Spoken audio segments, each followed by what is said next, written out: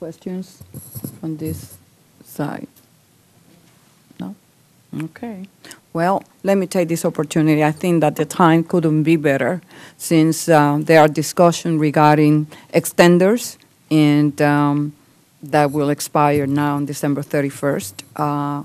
We will have an opportunity to share with the Democratic leadership, at least from my side, as to those extenders that should be extended and or expanded, and in a way that could be continue to help small businesses, especially in the housing industry.